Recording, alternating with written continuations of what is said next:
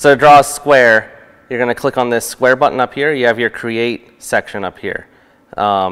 This is where you'll do most of your drawing. So you'll click once on the square button, click down here at your origin point. So you always want to draw in the X positive, Y positive location, because the home position of your machine is at the bottom right corner, or the front right corner. You want to imagine that this part right here, where this X and Y line meet, this is going to be the bottom right corner, whatever you draw. It just makes it easier when you go to set up your start point on the CNC screen. It helps you kind of be more accurate with where the torch is going to start the cut. So you'll click once at this origin point. You could use your scales on the bottom, so you can see right now each block is 1 inch.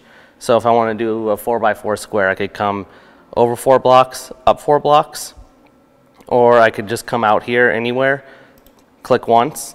While this is still blue and you have your parameters open on the right-hand screen, you have this X offset and Y offset. So you just come down here, click on the numbers, type in 4, and you always want to hit either the green check mark or enter to accept your part.